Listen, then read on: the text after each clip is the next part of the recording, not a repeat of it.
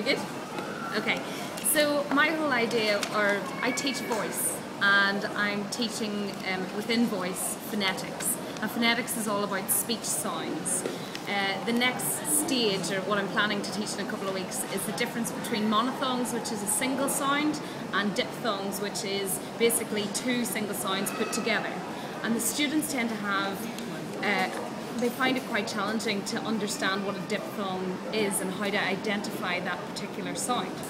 So we kind of explored around, and I was trying to figure out like what kind of fun way or fun activity can I get for the students to engage them into creating this kind of sound or understanding the concept.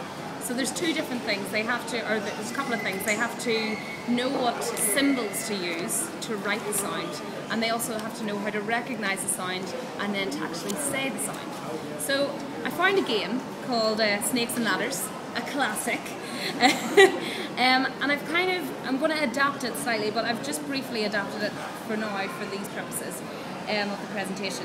So this is one symbol, which is O, and this is another symbol, which is I, an I sound.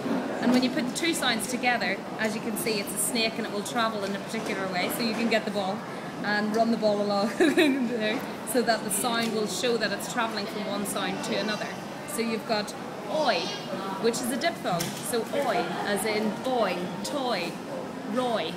And it's a way to get them to start speaking in their RP accent. That's essentially our ultimate goal, is to get them realising how to differentiate between the different sounds. But it's also a fun activity, and they can explore it in different ways.